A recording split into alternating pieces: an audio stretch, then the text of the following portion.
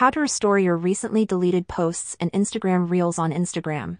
So if you've accidentally deleted some photos or videos or Instagram Reels from your profile, or you've simply deleted it but changed your mind and want to get it back, then follow this simple tutorial until the very end. So I'm on my profile right here and I am going to delete 2 of my photos from the profile. But the process is the same for both Reels or regular videos. So let's delete the sunset photo and the photo with the Eiffel Tower.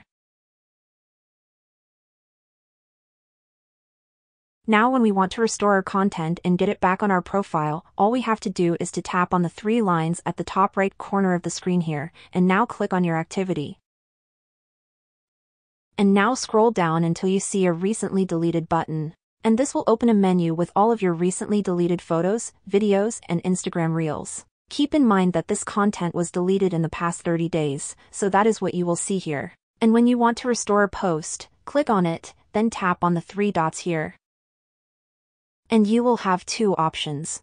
You can permanently delete it if you want to, or click on Restore.